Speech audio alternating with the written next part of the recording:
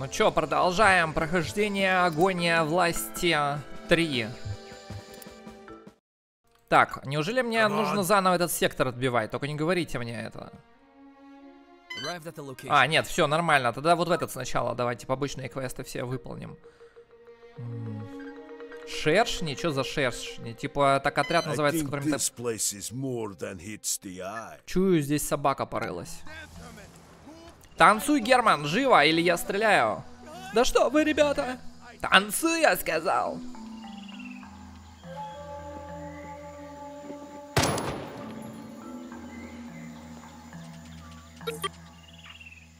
Прикольно.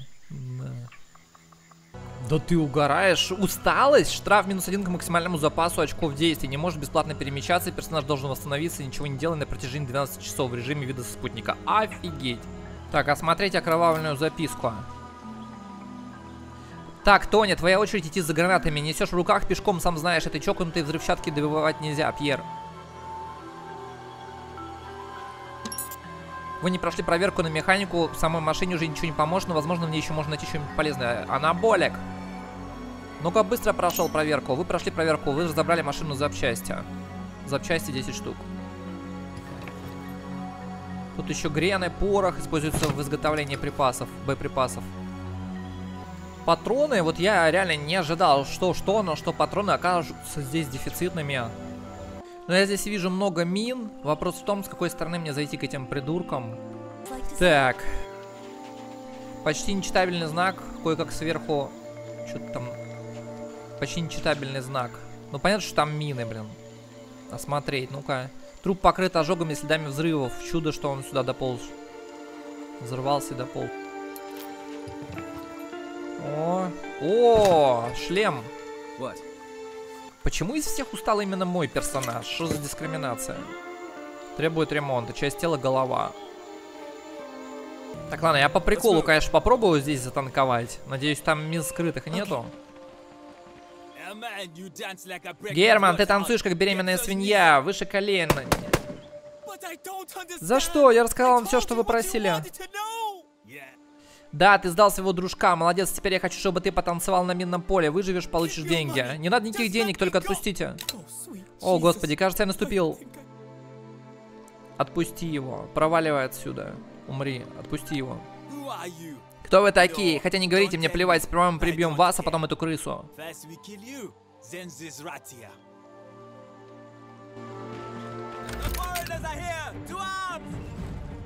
Тут только через диалог бой с ними начинается, типа в любом случае.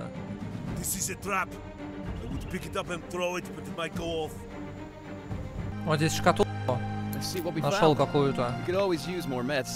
Запчасти, фомка, медикаменты. Так, я попробовал вот так вот перекрестный, значит, вот здесь двоих установить, вот здесь эту мышь, и сам вот сюда вот дойду, сейчас посмотрим. Ну-ка, если они так вот начнут двигаться, мои сразу начнут стрелять. Они как раз потому, что в зону. О, отлично! Вот это я гений. Воу, минус столько, охренеть. Да ладно, нифига себе, она задамажила. Это из-за того, что оружие в хорошей форме? Офигеть, минус 3. Вот это вот сила прицеливаний. Так, падла, ну чё ты? Ну конечно, ты промажешь. Это невозможно иначе было сделать. Но зато вот тут эти вот неплохо стреляют. Офигеть, они жесткие.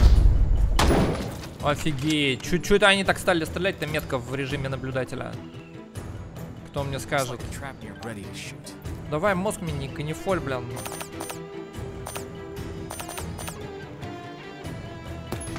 Отлично, хедшот. Зачистил сектор. Мы победили, ура. Да, молодец, исцели меня. Так, теперь надо как-то аккуратно его обезвредить. Герман наступил на мину. Нужен кто-то, кто умеет обращаться с взрывчаткой, чтобы ее обезвредить. Блин, а вот это вот вообще фиг знает. У меня взрывчатка 1, 0, 0. Анаболик 13. Это мы сейчас будем... Это мы сейчас завязнем, видимо. Я точно слышал щелчок, берегись. Ну давай взорвем Эдди, что ли, для... Охрененно. Я еще жив? Пока жив, но... Ладно, я смогу его исцелить, допустим. Понятно, что он взрывается. Йо, сначала исцелю своего наемника. Йо, принять мои витамины будет еще лучше. Давай его, этого исцелю, Германа. Может быть, за это поменьше опыта дадут, но ничего. Тут невозможно, блин. Так, все, медицина +1. Yes? Давай, без обиняков.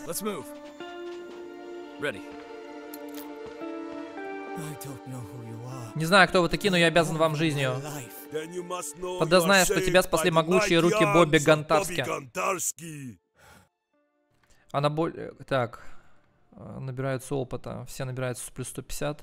Ну, мне пора домой, а то меня Марта пилить будет. Что происходит? Это тебя, что ли, боевики похитили? Ну да, они обещали мне заплатить, и видите, чем это кончилось. Они пришли в деревню и начали грабеж, а потом этот идиот Тинхей в них выстрелил. Они стали бить и допрашивать людей. Я сказал им, кто это сделал. Своего, значит, сдал. Плохо, лучше быть мышкой, чем крысой. Я-то думал, они просто дадут ему в рыло. Кто же знал, что они его пристрелят? А потом они приволокли меня сюда. Я думал, мне конец. Скажи-ка. Я бы с радостью поговорил еще, но меня ждет Марта, моя жена. А что насчет Диди? Что, опять? О нет, только не говорите, что я опять влип из этой дуры. Она меня один раз поцеловала, когда я приволок ей кое-что из лавки. А Марта до сих пор забыть не может. Ничего у нас не было, я к ней не сунусь без саперного костюма. И вам не советую. Чокнутые дуры — это плохо. Чокнутые дуры с бомбами — это очень плохо. Она совсем того. Я про девчонку, конечно, не про жену. Разумеется, не про жену. Только пусть насчет Тинхея останется между нами, а то в деревне могут не так понять. Слушайте, я знаю, что вы не работаете бесплатно, но я вас награжу, когда вернусь в лавку. Я дам вам все, только, пожалуйста, сохраните мою тайну. Идет? Ладно, мы не скажем. Обещать ничего не можем. Давай ничего не обещать, он своих сдал, нифига. Когда же кончится мои мучения? Пожалуйста, не надо, они же меня убьют. А если со мной что-то случится, кто позаботится о моей Марте? Но там непонятная ситуация, если они действительно начали всех казнить. Пока не скажут, типа, кто виноват. Это одно. Я просто сдал по приколу. Ну, сложная ситуация. Царапина. Получить 300 единиц урона за один ход, не достигнув гибели. Достижение какое-то выполнил, потому что тут капец на этих минах. Да, тут многих мин, короче, просто не видно. Так, там я нашел шлем, еще патроны. Мины можно взрывать, просто по ним стреляя. Но я думал, это что-нибудь прокачает, но, похоже, это ничего не прокачивает, так что я так, наверное, делать не буду. Так, эта сучка вот там находится. Давайте аккуратно с ней. Путан сейчас рванет. Йо! Реально сумасшедшая. Так, еще один ствол нашел. Так, что она мне может дать? Сработало, видите, сработало. О, привет. Я Диди Бомба. Вы ведь пришли за моими хлопушками? Последнюю партию только что взорвала. Но я могу сделать еще. Вы в порядке? Как вы себя чувствуете? Головокружение, звон в ушах? Ох, не беспокойтесь, взрывы здесь обычное дело. У меня под верстаком противоосколочный щит. Я умею очень быстро за ним прятаться. Ты продаешь взрывчатку? Ага, но у меня кончаются припасы. Если принесете запчасти, я сделаю вам хлопушки. Можно старые и скучные, но у меня есть и парочка новых идей. Где нам искать эти запчасти? А в жестянке вы были? Там в бункере полно всяких классных штук, из которых можно делать роскошные взрывы. Разведанные по жестянку уже имеются. Ну там... Ну да, там есть мальчики из Легиона, но они вовсе не такие плохие, если познакомиться с ними поближе. Погодите, сейчас нарисую карту. Дать предмет запчасти. Сделай нам взрывчатку. Ух ты, прямо как на Новый год. Спасибо. Ну давайте меняться. Запчасти на хлопушке. Получен предмет липкие гранаты, светошумовые гранаты, красный провод. Скажи-ка. Говорите быстрее, только что поставила таймер. Хи-хи, шучу. Я вообще не пользуюсь таймерами. Хи, бомба, это так весело. Почему бомба? Потому что меня так и прозвали. Ну или я сама себя прозвала. Старый ворчун Базиль называет меня всякими другими словами, половину из которых я даже не понимаю. Кстати, а что значит раздолбайка? Ну да, мальчики из Легиона за это меня очень уважают. Когда они ходят ко мне в гости, они ведут себя очень вежливо и проносят всякие полезные запчасти для бомб. Перестань помогать Легиону. Проверка характеристики взрывчатка лидирует... Да блин!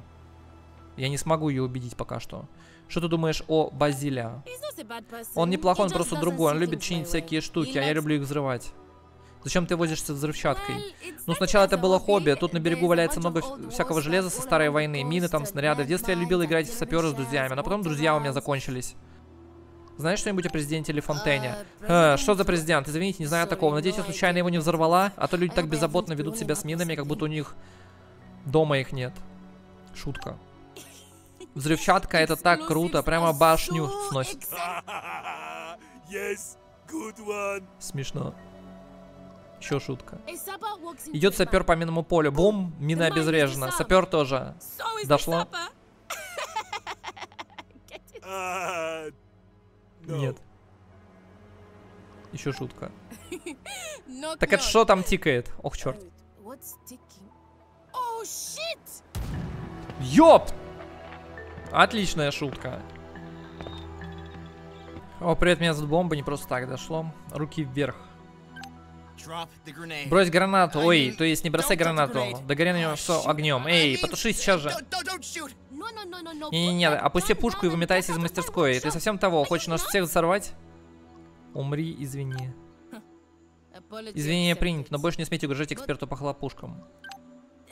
Я ее смогу убедить позже? Да, похоже, смогу. Еще шутка есть? Знаете, куда сапер отправляется после смерти? Во все стороны. Получит предмет липкой гранаты. Кстати, что вы скажете об этой конструкции? Пожалуйста, испытайте ее в деле и расскажите, что получится, если сможете. О, вознаградили меня за любопытство. Надо будет потом кого-то с взрывчаткой к ней привести. Даже не знаю, какой навык нужен. Очень высокий. Вероятно. Каску анаболику. Так, какую-то еще книженцу нашел. Взрывчатка как раз +1. Блин, охренеть, анаболик там травмами оброс, блин. Его так долго ремонтировать теперь приходится.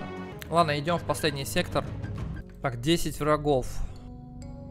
Возможно, перед штурмом аванпоста его оборону можно как-то ослабить из соседних секторов. Внимание, бойцы утомлены 2 человека. В смысле утомленные? Офигеть, они утомляются, короче, просто пока ты даже идешь из сектора в сектор. Охренеть. Ладно, это последний сектор.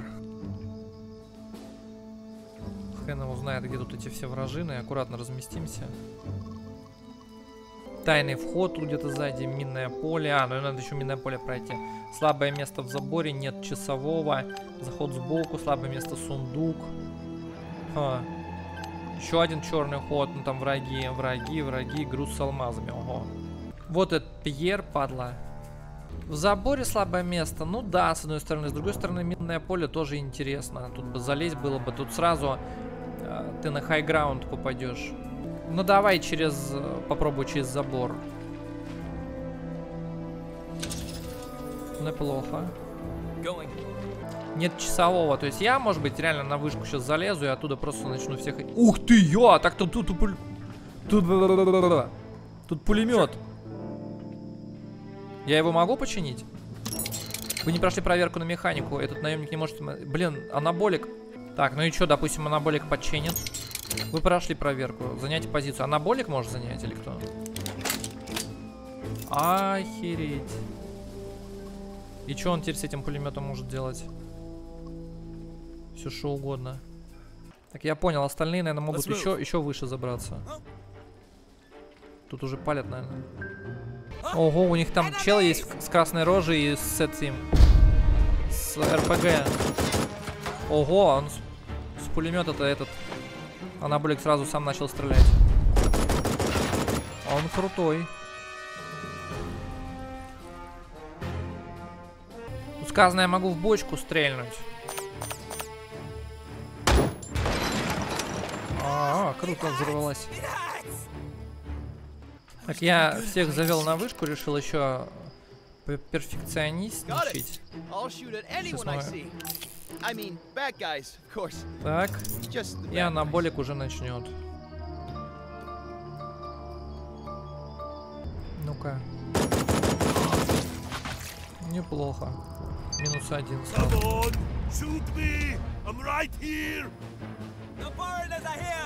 Да, очень эффективно. Сразу -2 через режим наблюдения. Вышка, видимо, дает очень серьезные бонусы ко всему. Какой-то еще босс, Ле Карвер. Как-то он там назывался. По уникальному. Вау.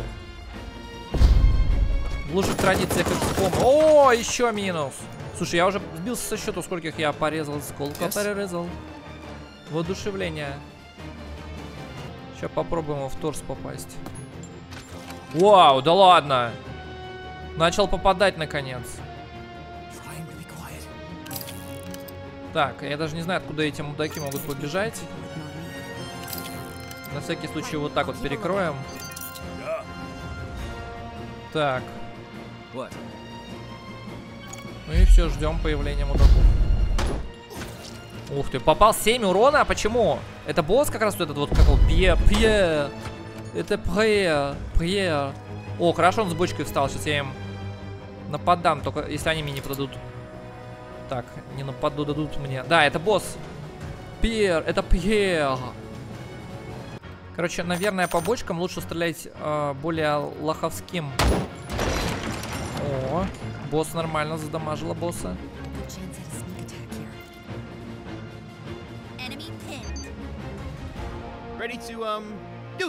Так, я тоже хочу босса добить. В каком он состоянии? Так себе. А, блин, нифига себе у него хп там. Давайте босса фокусить. У него броня везде, кроме рук. Может, ему реально по рукам? Да ладно, промазал. Так, а ты можешь по боссу захерачить? Вне пределах досягаемости. Печалька. Так, тогда на тебя вся. Хотя можно вот этого лоховска. Короче, лоха можно захерачить. Что он мешает? 48 урон. Так, а вот это вот уже на босса применил. Специальную атаку. Ну и ждем. Ай-яй-яй-яй! Ладно, 4 урона можно потерпеть. Сейчас интересно, босс насколько меня захерачит. У него 2 тра... Не понял. Только не говори, что он оттуда сможет меня доставать. Нет, не сможет, он ретировался. Ну и хорошо. Отлично, этого добил. Так, ладно. Ждем появления босса. Вот туда всех нацелил. Блин, нет, это не босс. И это откуда-то он выбежал не оттуда, куда я смотрел. А, вот босс, отлично. Сейчас 2 атаки приму. Раз, мимо. Да мимо, да что ж такое? Те, кто их убьют, получат награду. Хорошо, что его здоровье не соответствует его меткости. Если бы у него еще такая меткость была, это вообще охренеть. Хотя, может быть, все дело в штрафах. Так, анаболик что, вообще не можешь? Вне досягаемости. Ну как так? Вне досягаемости. Вот зараза. Да, придется пулемет оставить.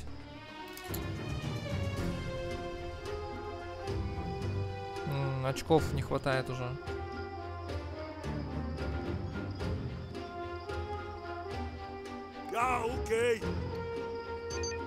О! Мне кажется, у него башка взорвалась. Да, башка взорвалась. Ну и не похож, ты получил свое ружье, понимаешь, как в мюзикле. Вы любите мюзикл? Я обожаю мюзиклы. Так, ладно, возьмем его на... А почему я... А, перезарядить надо? Давай босса. Блин. Ну и что у него там броня? Это же не значит, что я не могу по нему попасть.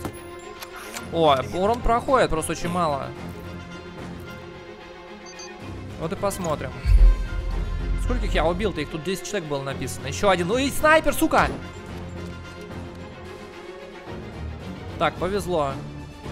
Ненавижу снайперов. О, это уже серьезное. О, я ему неплохо. Тяжелое ранение у него, наконец. О, попал он 23. Нет, нет, не может быть, я сдаюсь. Ну, сдавайся, падла. Так, теперь вот этого надо. А, я его не вижу лично, да?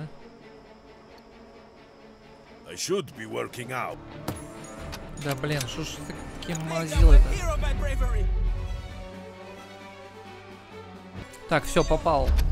Попал снайпера. Все отправилось зло в адскую задницу. Ну, только меня ранили, считай, нормально. Так, ну что там, Пьер? Прекратите огонь, вы победили. Проиграйте. Благородным противникам не стыдно. Моя жизнь в ваших руках. Ну, конечно, благородным противником автоматически. Просто он тот, кто принимает сил. Время умирать. Это может иметь крупные последствия. Ты можешь идти. Где держит президента? Ле-майор держит его в своем лагере. Даже не помышляйте его спасать. На материке нет другой силы, кроме Легиона, и нет бога, кроме майора. Чем займешься, если мы тебя отпустим? Хоть вы меня и победили, но моя жизнь принадлежит Легиону. Не стану лгать, я доложу о вас майору, и он, скорее всего, прикажет мне выследить вас и уничтожить. Если вы этого не хотите, вы знаете, что делать. Ну, как нам найти майора? Это не особая тайна. Вы прошли проверку на уважение. К тому же вы достойный противник. Ле-майор будет вас встретить в битве. Его форт в Орлином гнезде в горах. Время умирать ты можешь идти. Ну, по крайней мере, он говорит прямо и честно. Ладно, ты можешь идти. Что? Пощада поверженному врагу? Спасибо вам, наверное. Давай беги отсюда, иначе еще получишь. Возможно, мы еще встретимся, но не могу обещать не сражаться с вами, когда это время наступит.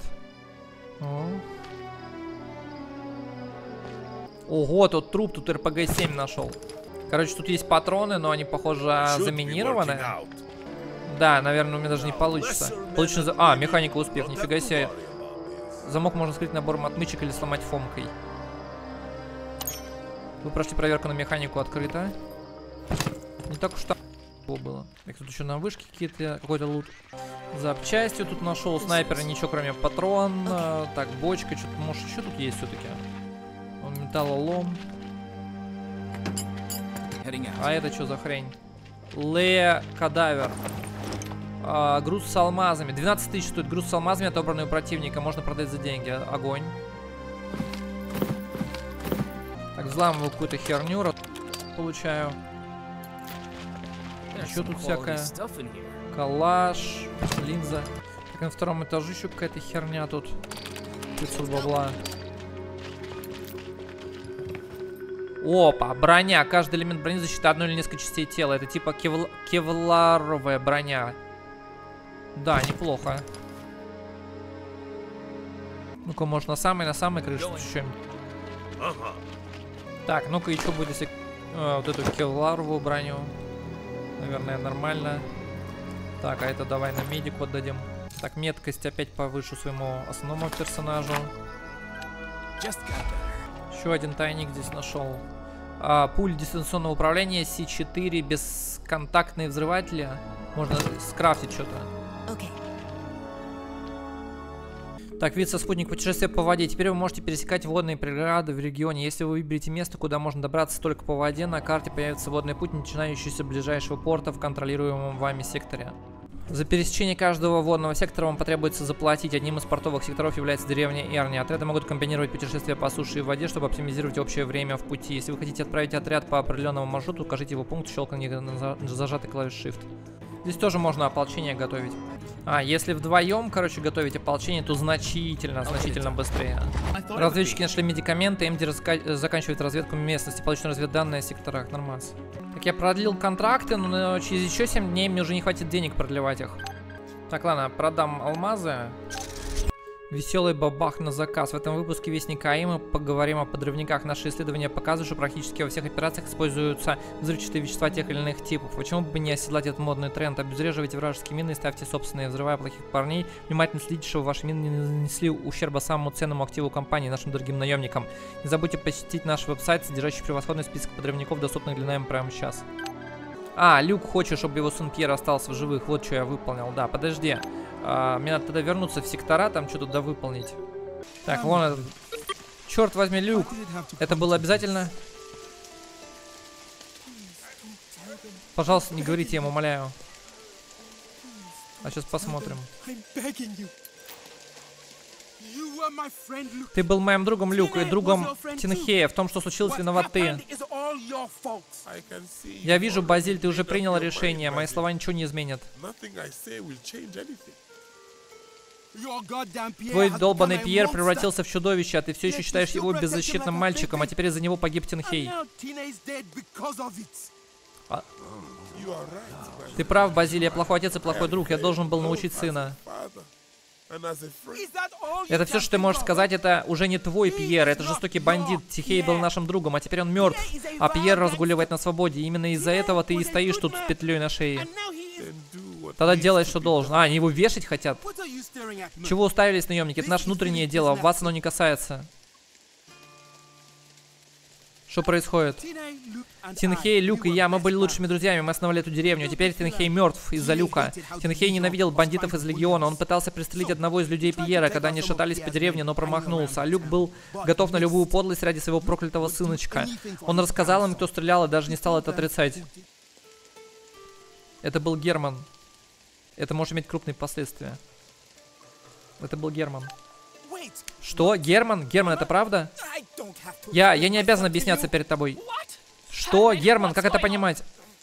Я сделал это ради тебя, милая. Кто ныл, что ему здесь осточертело? Кто мне всю плешь проел с этим переездом в Арулька? Пляжи, тишина и покой. А ведь на это, знаешь ли, деньги нужны. Ты идиот, зачем? Первый раз в жизни решил меня послушать и тут же сделал глупость. Базиль, пощади его, он же не знал, что они убьют Тинхея. Заткнись, Марта, люди, хватайте ублюдка. Нет, пожалуйста. Прости меня, Люк, теперь я вижу, что ты защищал вовсе не Пьера. Базиль, Герман просто дурак, а я дурак, который воспитал негодного сына, и дважды дурак, потому что по-прежнему его люблю. Но сейчас в дураках оказался и ты, верно? Может быть, все дураки заслуживают второго шанса?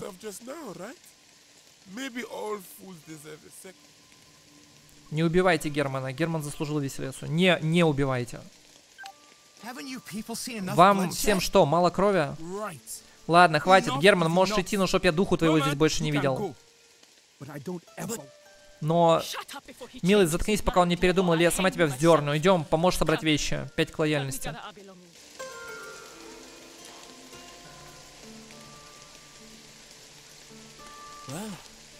Что ж, я усвоил урок, нельзя доверять мародерам. Вот это за мое спасение. Я кое-что скопил, чтобы мы с Мартой могли свалить отсюда как можно скорее.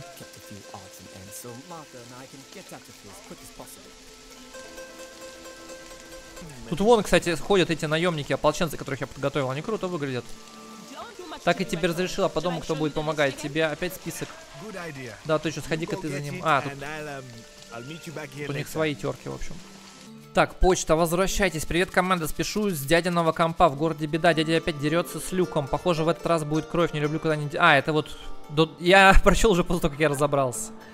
Рассылка новостей, поражение для Легиона, наемники, неприятности. Так, привет всем, Кэрри, надежный источник правдивых новостей. В общем, я вам вкратце скажу, что он здесь пишет. Ну, сообщаю, типа, что Легион утратил контроль над островом Эрни. Форт потеряли, типа, по итогам боев с нами, то есть с наемниками. Какой-то у них там карнавал было, там какие-то бухи и дебош устроили вооруженные. Так, вымирающие кошки. Это спам, что ли?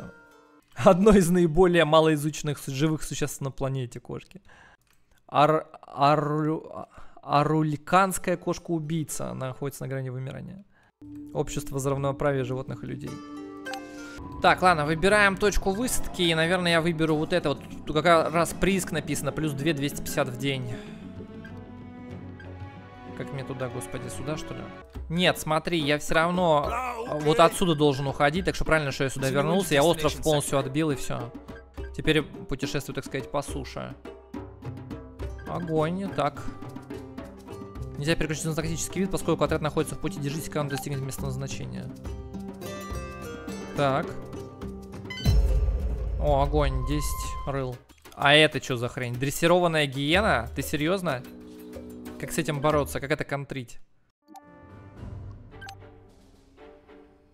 Что за пустыня, блин? Выжить. Что-то огромный сектор.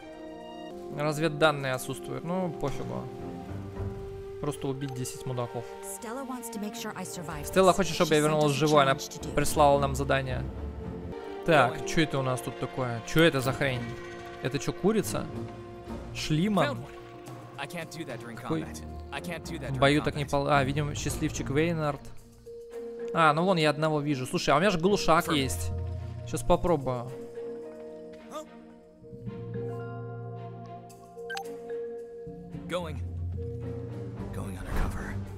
Так, скрытность. Подожди, ща. Одиночный выстрел смогу в скрытности? Вау! Один выстрел, один труп. Вот это я снайпер крутой. И даже тревога не поднялась. Вот это да. Глушитель рулит. Что-то тут многовато, конечно. Ну-ка. О, еще одного прям в процессе ходьбы. А, ну это он увидел. Эти спалили смерть другого персонажа. Хотя они шли впереди вот туда. Ну ладно. Произвел этого говнюка. Что-то там какие-то у них базары. Ладно, я не хочу ремонтироваться потом 2 недели, поэтому попробую аккурат. Произвел этого говнюка Пьера в лейтенанты. А? Дал ему целый остров, а тот что, даже местных приструнить не смог. Позорище, неудивительно, что эти наемники ему наваляли. Надо было ему в рыбаки идти, как папаша его.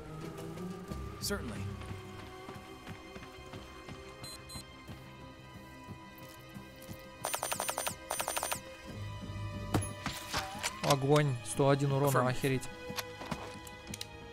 Тут, кстати, даже заставка меняется, когда ты, ну, не в начале, а уже вот в пустынную хрень, короче, пришел, видите.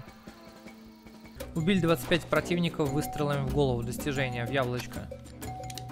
А, вон эти гиены гребаные, блин. Ладно, сейчас мы... Где наша не пропадала? Сначала вот с этими мудаками разобраться.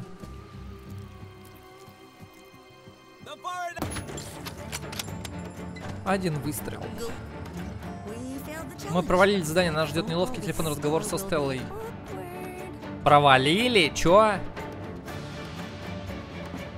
Я на всякий случай переиграл, а то может баг какой-то. Или я что-то не так понял. Ладно, теперь с гиенами. А, ну вот как раз все 4 гиены, это последняя есть хренотень. Самая последняя. Так, мы очень круто сейчас сделаем. Вот так вот гиены будут сюда выбегать, а я буду просто расстреливать. Ща.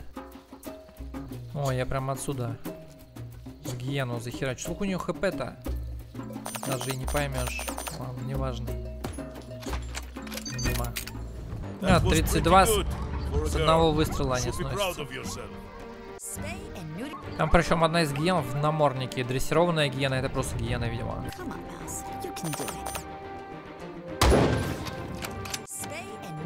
Нормас.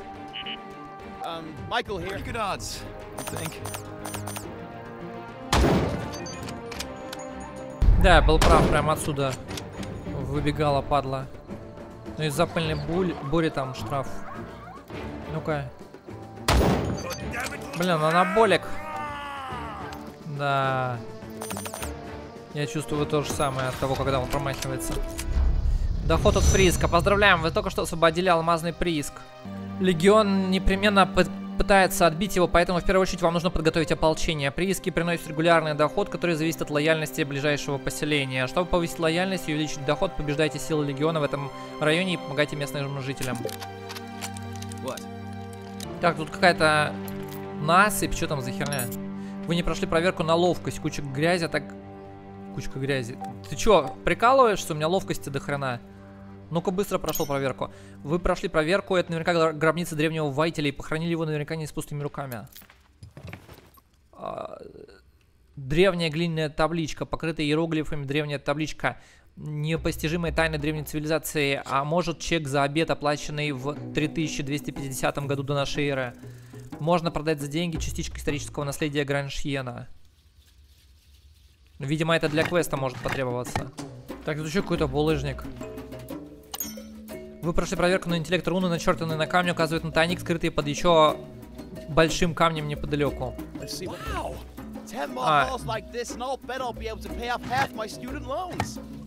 Так, еще одна табличка глиняная. Нифига себе тут высыпали.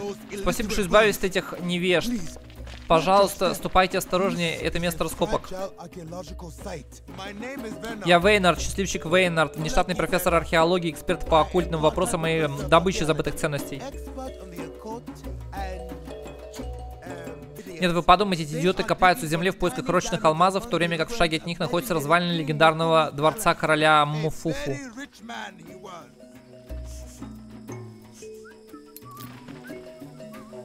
Так, больше с ним нельзя, да?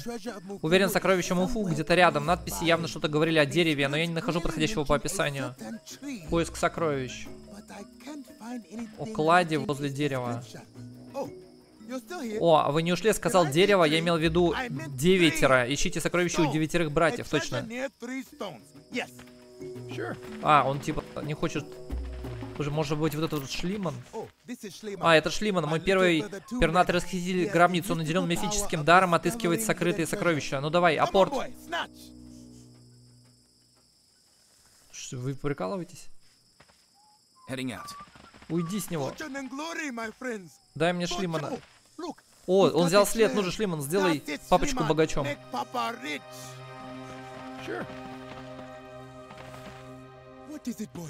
Что такое? Что ты нашел? Следуй за петухом. Проклятие, Шлиман, мы ведь об этом уже говорили. Знаешь, сколько сейчас стоит эта кукуруза? Вы ведь помните Шлимана? Похоже, что мой пернатый коллега вновь почуял сокровища где-то неподалеку.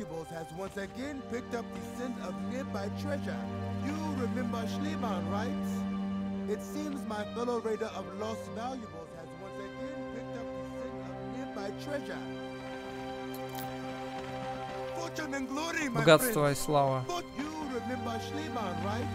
О, обнаружены травы. А, ну это просто травы.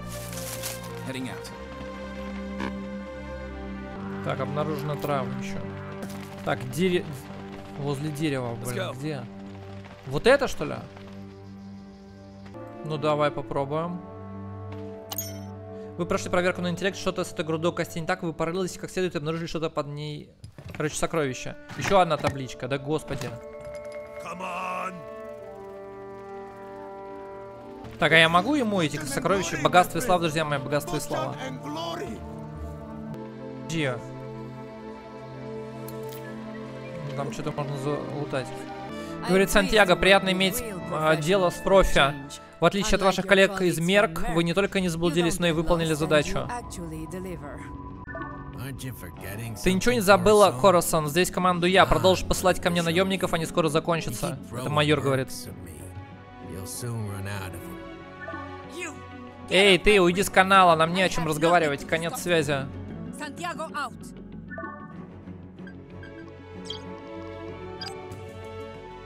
Так, сокровище я отыскала. Счастливчик считает, что его курица наделена даром находить зарытые сокровища. Или таим, новый пакет. Так. Да, значит, сокровища я нашел. Я и не заметила, мне, оказывается, какие-то поножи выпали. Вот, можете наглядно посмотреть, какая разница. То есть намного быстрее, да. Ополчение готовишь, когда несколько сразу тренирует типов. Противоосколочные поножи. Давай своему основному наденем. Хоть коэффициент защиты и низкий, но все равно лучше, чем ничего. Сумка с франками. Сумка полная местной валюты. Выглядит почти как настоящие деньги. Так это подделка, нельзя продать. А нахера-то они мне нужны? Так, механику прочту. Все, продлил контракты. Блин, продолжить подготовку ополчения до хрена стоит. Я уже их не смогу потом в элитку подготовить. А, я могу тут схроны держать, сюда что-нибудь захерачивать. Вот прииски, порты, нахер они мне нужны. А, вот аванпосты рассылают, чтобы захватывать близлежащие эти самые. Так что, по идее, мне надо тут аванпост зачистить. Разведан, кто-то из местных ищет пропавшие украшения. Колье в обивке кресла. Кто-то ищет такое украшение. Так, здесь вот есть еще один прииск, но на другом конце этой карты. А где еще прииски есть? Порт и вот прииск.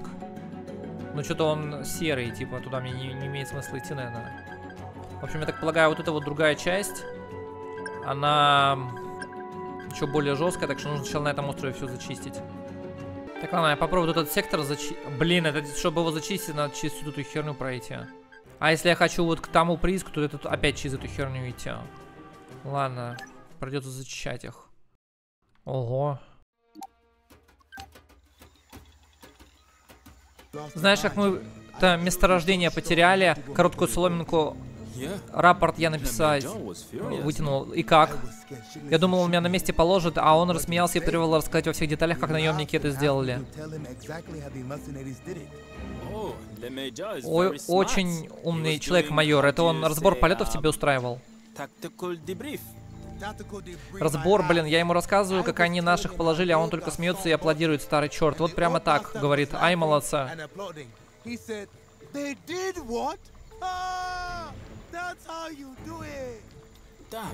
Черт, как тут не заподозрить?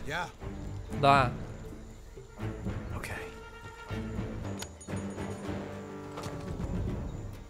Вот так. Я ему в голову выстрелил. Нельзя расслабляться, думаю, тут еще есть враги. Короче, двоих убил, я думал, пофиг на стелс, а этого убил, а этот придурок прям на меня зарашил и даже тревогу не поднял. Придурок. Ой, МД на 3-й уровень выходит. Так, возьму управление отдачей, тоже этому. Так, это последний, интересно, остался или нет? Ну-ка.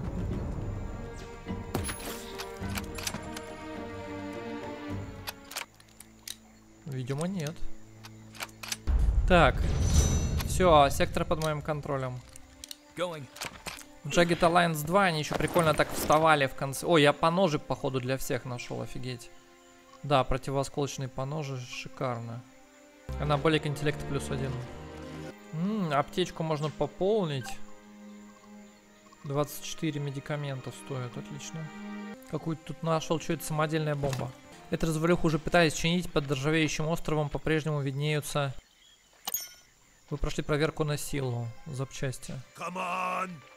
Так, кто мне спасибо отправил. Спасибо, что открыли нам глаза. Едва не убил старого друга, как будто мне мало смерти Тинхея. Содрогаюсь от мысли о том, что было бы, если бы вы меня не остановили. Возможно, зря мы так гуманно обошлись с этим змеюкой Германом. Но что сделано, то сделано. Еще раз спасибо, рад, что на моих руках нет крови друга. Удачи вам, друзья, Базиль. Не друг он тебе, но ладно. А это что за хрень? Противогаз, уменьшение урона 30%. А в чем... А, снижает максимум очков действия на единицу. Ну, короче, это выложить где-нибудь там в секторе, чтобы было и все. Ситуационное, так скажем. Журналы. Купить журнал за 1000. За хрена. А, на прокачку, видимо, чего-то. Ну-ка, просто протещу. Куплено. Да, типа журнал взрывчатку прокачает. Торговец ништяками. Эй, друг, как поживаешь? Смотри, что я для тебя припас. Я покажу вам что-то. Ничего у него нет. Еще один противогаз. ПНВ, прибор ночного видения. Блин, а куда мне его вообще в теории устанавливать, даже если... А, на башку устанавливается. Видимо, он уменьшает, да, урон ночью. Так, предметы из хрона. Ладно, давай тогда тут выложим что-нибудь. Типа калаш, вот эту фомку. Грены у меня и так есть. Сигнальные шашки вообще непонятно зачем нужны. Чип. ИДЛ. Отец Стукер. Стрёмное имя, конечно. Добро пожаловать в Дом Пресвятых Духов, Церковь Господню, Храм Духов. Меня зовут Отец Стукер. Мы здесь рады всем, особенно если у вас есть алмазы на продажу. Все полученные деньги идут на благо жителей деревни. Господь и Пресвятые Духи. Духи помогали людям этих земель задолго до того, как они, люди, впервые услышали о Христе. Если мы хотим, чтобы люди поняли слова Господа и жили с истинной верой в сердце, мы должны разъяснить им, как увидеть учение предков в учении Иисуса. Однако же не секрет, что в последнее время вера людей немного пошатнулась, не помогает ее укреплению и проблемам, случившиеся недавно здесь, в Доме Пресвятых Духов. Что за проблема? По ночам вокруг церкви шастает и скребется о стены некий неупокоенный дух. Я, разумеется, понимаю, что это обычный человек, но в него без всяких сомнений вселился злой дух. Прошу вас, я буду очень благодарен, если вы избавите нас от этой напасти. Чем дольше этот дух остается неуспокоенным, тем больше моя паства теряет веру в то, что я способен нести им надежду и наставлять их на путь истинный. А если он и вправду дух привидения? Где сейчас этот неупокоенный дух? Однажды я принес в жертву козла, чтобы изгнать духа из мужа Сио, но стоило мне к нему приблизиться, как тот убежал в сторону реки. Я потерял его где-то в районе юго-восточного берега, не очень далеко отсюда. Контрабандисты тоже пытались его поймать, но он каждый раз от них уходил. Вы скупаете алмазы? Да, мне нужно чинить Дом Пресвятых Духов, а также регулярно выплачивать страховые взносы. Скромный доход от перепродажи алмазов позволяет мне помогать нуждающимся, каждый день раздавая им бесплатную еду. Но если вы заинтересованы в покупке алмазов, я готов передать вам несколько мелких, что у меня остались. Что же за страховые взносы? Мне нужно платить моему дорогому другу, боссу, Блоберу, чтобы тот продолжал защищать церковь от воров и вандалов. Он хороший человек, не обязательно добрый, но он честен и никогда не прибегает к насилию, если можно обойтись без него. Очень уважаемый человек, он хранит мир. Какой-то воротило местный. Где вы берете алмазы? Моя паства бедна, но иногда кому-то везет найти маленький алмаз. А как я всегда говорю, каждый алмаз чист перед Господом. Кто покупает у вас алмазы? В этом нет никакой тайны. Мой добрый друг Лали с блошиного рынка покупает их у меня и продает на черном рынке. Я торговать не умею, так что очень рад его помощи в сбыче алмазов. Господь послал его нам. Мы купим алмаз за 1000. Да блин, мне денег не хватит продлевать наемникам. Что за хрень?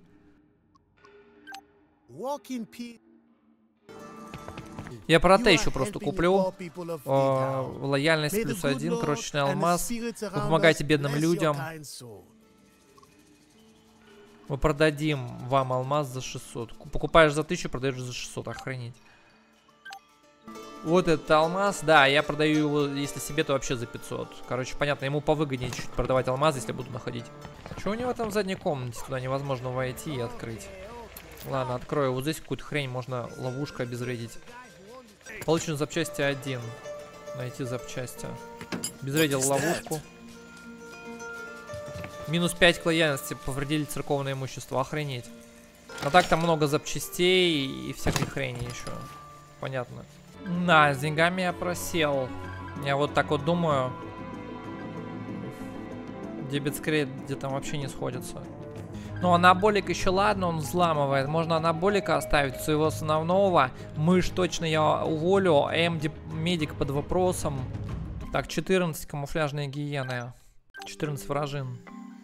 Так я предпочитаю аккуратно в стелсе сходить с глушаком, вот это всех защищать. Что такое? Слышал какой-то странный звук? Вот так. Щелк-щелк. Наверное, птица. Да нет же, снизу откуда-то. Тогда мышь. Нормально было, пока новое правительство не стало задвигать всю эту хрень при частную собственность. Вот я и ушел в запас, и пушку прихватила. Ты? Нет, я частник, в кровавом алмазе был. Говорят, там парни что надо. Ага, тупые только, как пробка. Еще б, раз тебя в свою банду приняли.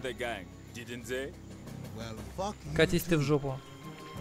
Нифига себе, только заметил. У вражины там это, нагата искусственная охранить.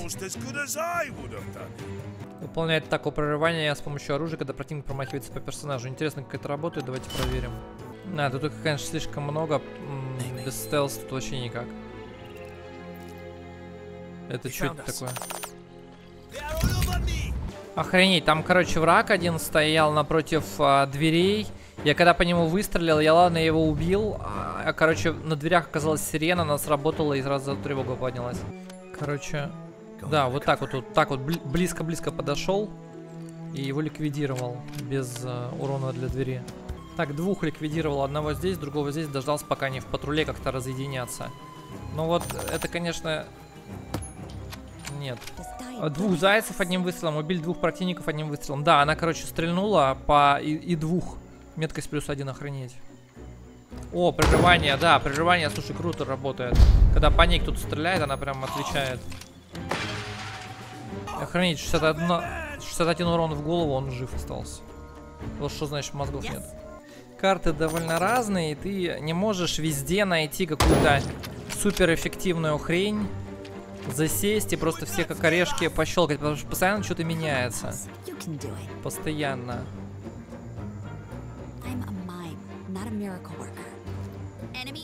Охереть, он бомбу кинул, короче, но она отлетела в его сторону. Вот мудак, смотри. Типа через один ход она взорвется. Если бы он в меня попал, мне надо было бы отходить. А так не надо, это хорошо.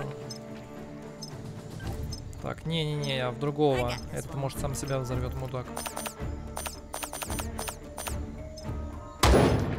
Вероятность неудачи вот показана при броске гранаты высокая. О, бомба взорвалась. Она его заделала, но не убила. Он решил попрыгуль. Ну неудивительно, что у него нога такая. Он доигрался. Совершили 10 выстрелов в режиме контроля за один ход. Total Control. Это достижение. Неплохо. Так. С помощью контроля и многого другого, я, кажется, здесь почти всех порешал. Да, столкновение окончено. 5 к лояльности. Это была тяжелая битва. Чтобы только мышь ранили, это капец как сложно было. Меня тут еще застукали после быстрого сохранения, я не мог переиграть потом. Ну, либо заново надо было всю локацию защищать. Короче, геморрой. Так, нашел какой-то дробаш в холодильнике. Мы не хотим с вами ссориться, мы из синдиката, помогаем людям зарабатывать на жизнь. Что за синдикат? В карьерах всегда нужны рабочие руки. Если надо, синдикат может обеспечить вас работниками. Но... Опа. Холодное оружие, мачете. Пожалуйста, не пейте самогон, если я доставлю его в целости. Эти гады с барьера меня убьют. Если я не доставлю его в целости.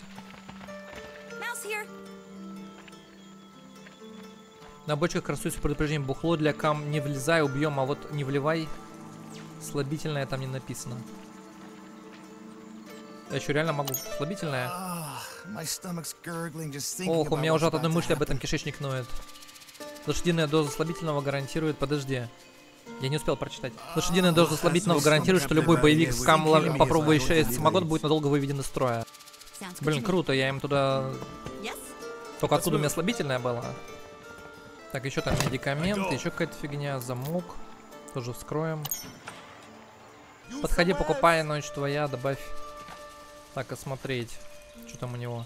Молотого коктейль за 800. Да, конечно, блин, денег нет. Рамил, блок. Ну ладно, это была мелкая рыбешка. Вот выдержу пари, вы заинтересованы в серьезных сделках. Лали.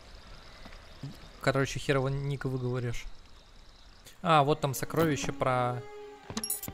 Изящное кресло, не чита своим собратьям, уродливым пластиком предметы из иной, более утонченной эпохи. Подожди, там что-то есть в нем. Не гони. Блин, кто его должен обыскать? Там же было, что драгоценности в кресле, нет? Так, хорошо, может его надо расстрелять? Вряд ли, конечно. Тут наверху еще что-то лежало. Эти вот штуки, когда ты взламываешь, там на рандоме получаешь либо разведданные, либо деньги. Так, тут можно лекарства купить. Еще один дробаш нашел. Модифицированный дробовик. За 3000 купить, офигеть. Порно-журнал. Все самое лучшее из-под прилавка. Модифицированный Глок 18 за 1500. Модифицированный МП-5К за 2500. Купить боеприпасы советского образца. Продать 30 запчастей за 500. О, купить ножи за 1000.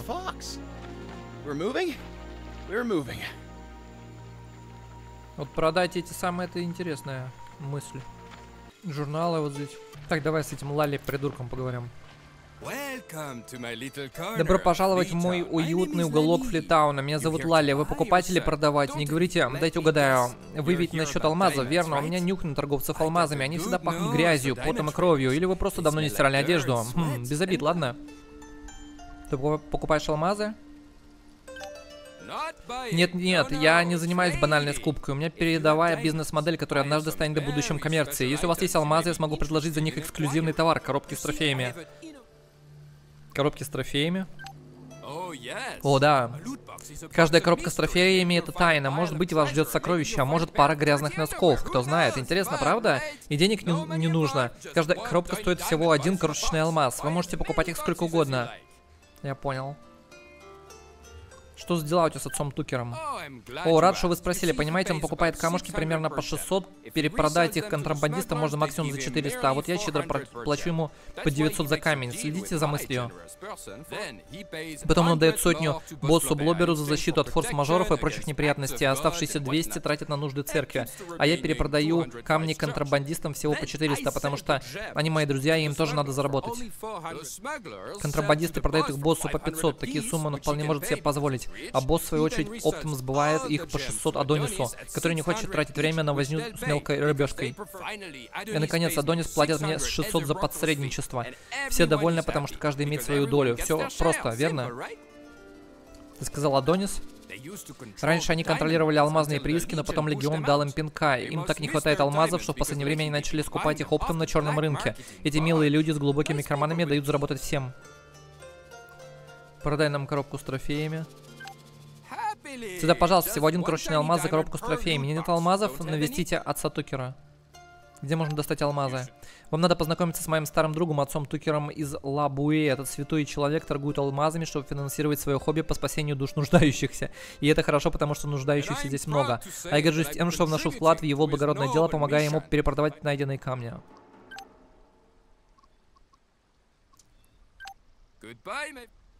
Друзья, я слышал, что с вами хочет встретиться босс Блобер. Если вы начали плавать с такой крупной рыбой, вы ведь не забудете своего друга Лали, правда? Держи свой нос при себе, что будет? Спокойно, друзья, я ничего не могу с собой поделать. Мой нос специально предназначен для вынюхивания всякой полезной информации.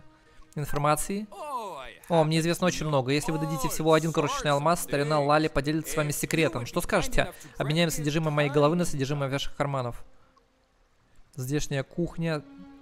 Как здесь можно разбогатеть? Каков ответ на главный вопрос жизни? Охренеть, 3 вопроса, блин. I9 сектор. Меня пригласили. А где он находится-то? А, вон ниже. Это босс их. Мне кажется, понял, что анаболику нужно как раз дробаш давать. У него даже очков действия просто не хватает, чтобы стрелять нормально с этой винтовки. Может, мне реально от дробашей попробовать поиграть? Ну-ка. Тут соль есть. Не, картечь, конечно. Задание заговор. Корпорация Агония скупает алмазы у контрабандистов на черном рынке. Колье в оббивке кресла. Но это точно это кресло. Как-то мне надо придумать. Может быть, рукопашной атакой реально, нет? Нет. Так, можешь мне бомбочку туда кинуть? Ну-ка. Не, ну а чё? Поберегись. Ну он, блин, вовремя пришел. В общем, всеми наемниками проверил, пока не знаю. Ладно, потом с креслом с этим долбаным. Блин, анаболик цену себе заломил, что ли? Какого хера, блин, а? 6000 за 7 дней. Ты охерел? Я столько не зарабатываю. Какого лешего вообще такие цены?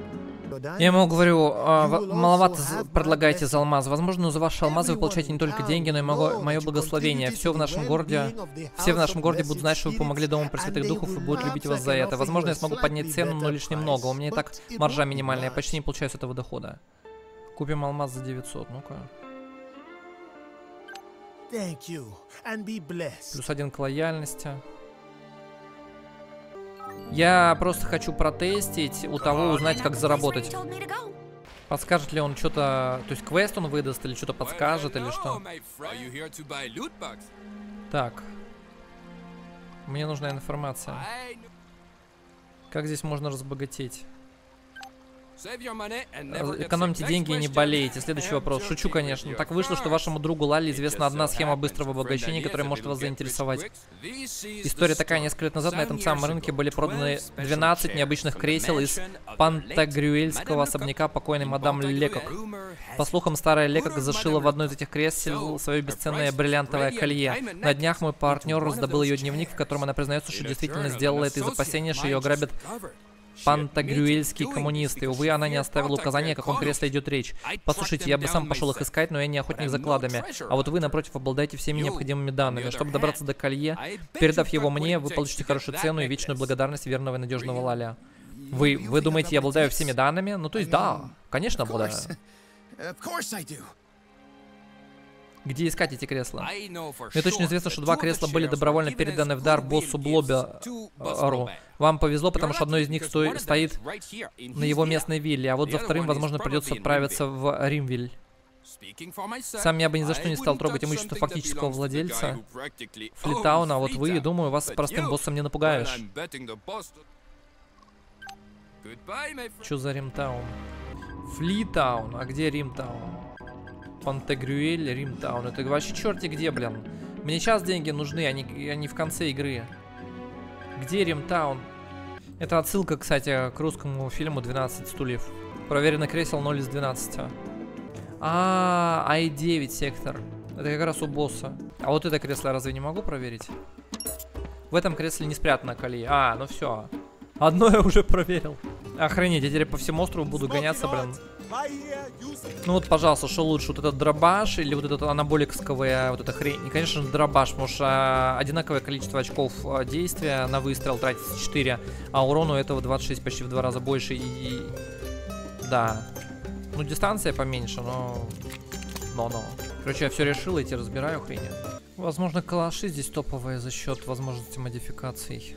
Да, вот эти вот галочки — это обороноспособность поста. Смотрите, тут самогон со слабительным размягчил оборону аванпоста. В настоящее время на аванпосту нет штурмового отряда. Выполняйте разведывательные операции или исследуйте сектора в тактическом режиме, чтобы получить разведданные о том, как снизить обороноспособность этого аванпоста. А если вы хотите увеличить мою способность выпускать продолжение для серии этого прохождения, вы знаете, какие кнопки прожать.